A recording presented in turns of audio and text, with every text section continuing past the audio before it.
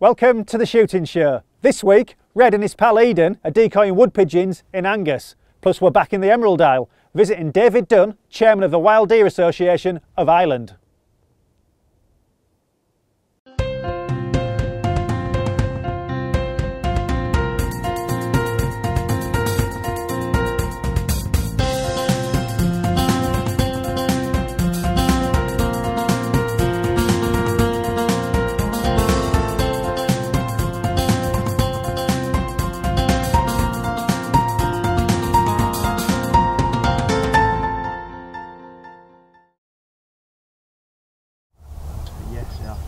Byron's shooting buddy Edan Annand and his friend Stuart are out in the fields looking for pigeon activity. The farmer has instructed Edan and Stuart to stop the pigeons raiding a freshly cut rape field, and early indications are that there will be plenty of birds to fend off.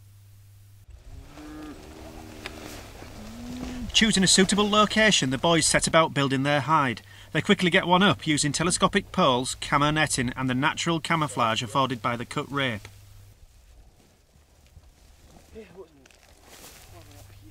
With the hide established, it's time to draw the pigeons in. There's a wide range of options here, and the shooters opt for traditional decoys, a pigeon magnet and a rather innovative flapper device. With birds already flighting in overhead, it's time to get settled into the hide and begin the shooting. It doesn't take long for the action to begin, but both guns miss their first shots and the pigeons escape unscathed.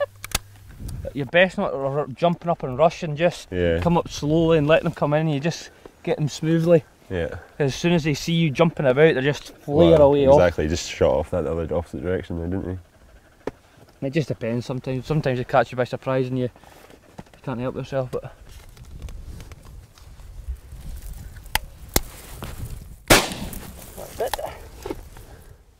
One, two, over. However, the pigeons soon begin to drop in with regularity as both shooters fall into a great rhythm and the total begins to mount. Oh. That would have been a good one to have on camera. Part of the success is down to the pigeon flapper. Stuart tells Edan about his latest acquisition. I think it's meant to work really good in like the stubbles, and there's days that they want like the whirly and you want a bit of movement, the flapper or a good bit. If you stand from a distance and watch it, it looks really realistic. Yeah.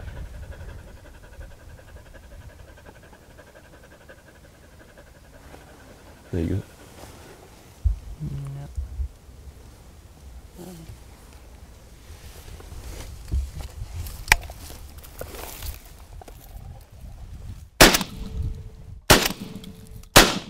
Oh, well done. Give us a shout when you're coming back over then. That's Stuart away to the adjacent rape field to keep the birds on the move, because we can see a couple of power lines over there and there's about 30 birds sitting on top of them, so if we can keep them moving between the two fields, hopefully we'll bag a few more. There's a few more coming in there too. They're also coming in from behind us, which isn't great because we can't see behind us that well. There's one in the field.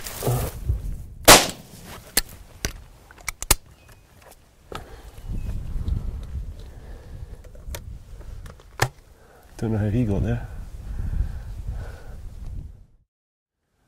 Just been on the phone to Byron and told him to come along because there's quite a lot of pigeons floating between the two hides we've got here, so he should be arriving any minute really. Byron, who's been stuck in the office all day, tears himself away from the desk for some late afternoon shooting, but Edan is still happily plugging away while he awaits Red's arrival. Alright, Edan. Alright, Byron. How you been getting on? Not too bad. What's the bag like? Well, I've just been off on the phone to Stuart. He's in a field just over there, and he said that he'd bagged about 30 or so, so we must be hitting about the 60 mark between the two of us. Have they been coming in steady, or? Yeah, there's a bit of a lull around about 1 o'clock or so. What's that? 2:45? So Well, I hope I haven't come out here for nothing. I hope I managed to shoot a few pigeons before I go home. Well, don't know with your shooting how much you'll get. But no, there's been a few bangs anyway, and it's definitely the most activity I've seen in a while. Good, good. Well, let's see how we get on. Yeah, definitely. I'll take the one on the left. With Red and Edan in the hide, there's some top shooting and some banter to match. Yes.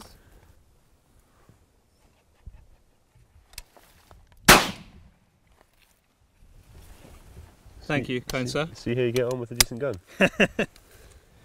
Edan, those clouds are looking pretty gloomy to me. Yeah, those rumbles of thunder are not sounding promising. I've had a pretty good afternoon. I think it'd probably be a good move to call it a day before we get soaking wet. I think so, yeah. Got a few in the bag, so happy days. Yeah, I mean, what do you think the final count was? I think we'll be near the 70 mark or so. Including Stuart? Oh, including Stuart, yeah. Yeah. Well, we'll give Stuart a call, tell him we're going to wrap it up, and let's head home before the rain comes. Definitely. It's been a successful day. The farmer will be pleased that his fields have been well protected from marauding pigeons, and all that is left to do now is to pick up the fallen birds before the skies open. 2 young Jacobites there showing us how to shoot wood pigeons. And now, the Shooting Show News. This is the Shooting Show News. After months of uncertainty, the way is finally clear for badger culls to begin in 2 areas in southwest England. Last Tuesday, the Court of Appeal unanimously rejected the Badger Trust's challenge to the cull.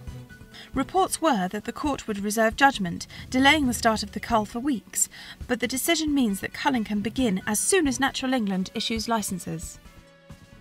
BASC has announced that it has recently held a meeting with Ofcom, the independent regulator and competition authority, regarding Royal Mail's proposal to stop carrying guns and their component parts. The meeting was intended to discuss the impact of the proposals on the gun trade, as BASC had found that Royal Mail's proposals were flawed, legally incorrect and not evidence-based. Ofcom, as the regulator and competition authority for the UK communications industry, has the power to overrule Royal Mail's decision. George Digweed took his 20th world title at the World Compact this weekend. Digweed dropped 1 on the first day, but remained straight on the second to card 199 x 200. Junior Marco Battisti of Italy was runner-up, just 1 target behind on 198. Cheryl Hall continued the British reign in the ladies, scoring 193 to take her 23rd world title. Cheryl also became the first woman to shoot as a senior at a World Cup event and finished 9th overall.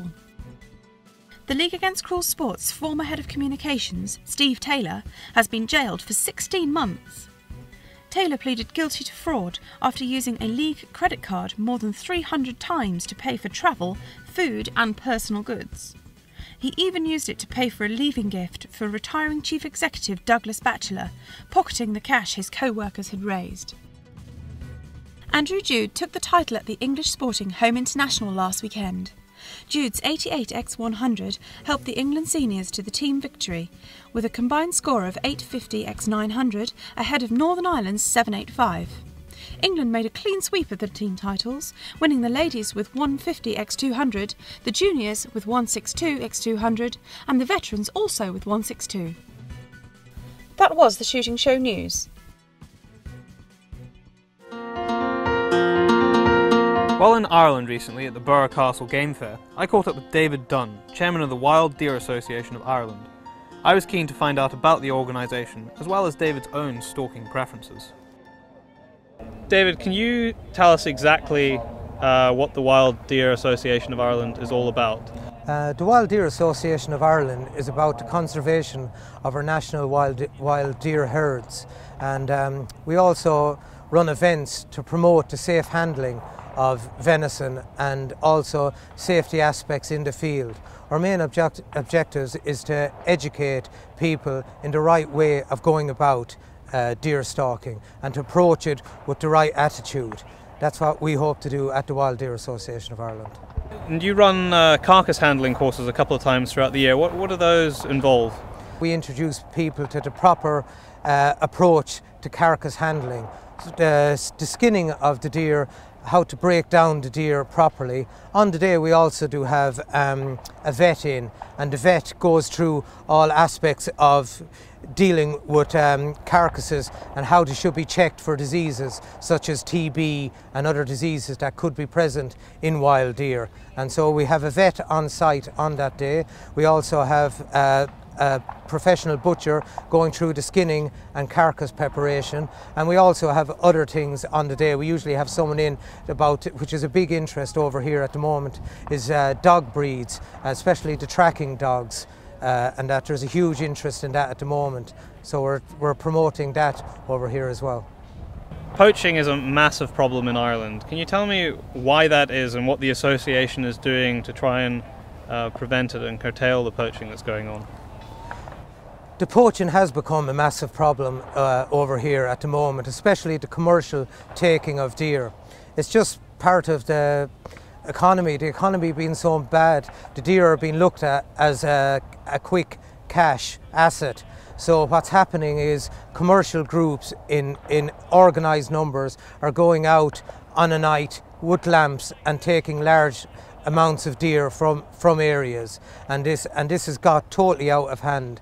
We have a campaign going at the moment, Shine the Light on Poaching, on which we have a dial-in where people can report rural crimes such as poaching and the illegal taking of wild deer, which is being dealt with by the courts, and there is successful prosecutions against these people, but we reckon we're only at the tip of the iceberg here.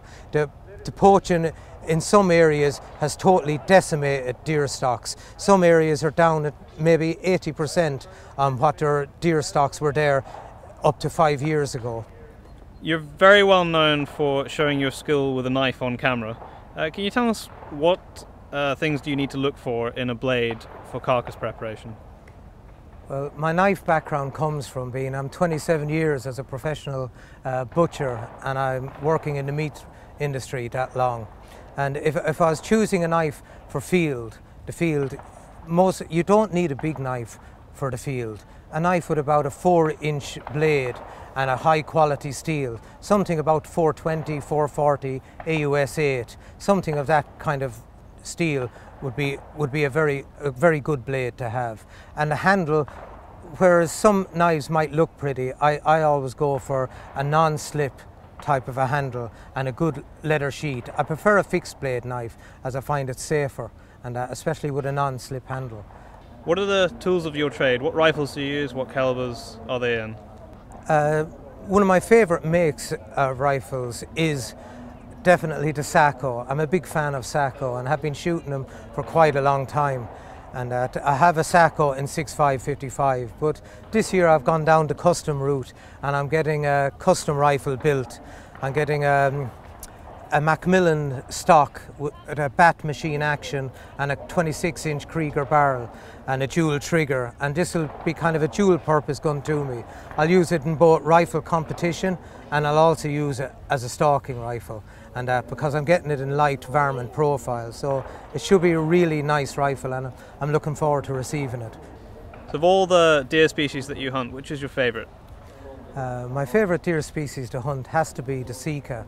I really enjoy stalking because they're the most challenging of all our deer species to stalk, and especially October, October is my time to be out in the field stalking sika, and once you hear the 3 whistles, and it really puts the hair up on the back of your neck, and I really enjoy sika stalking. That's definitely my favourite. It's clear that Ireland's deer still face many challenges, but thankfully the Wild Deer Association is at the forefront of the battle to secure their future. Thanks for watching. That's it for this week. We're out every Monday, 7:30 PM UK time. This is The Shooting Show.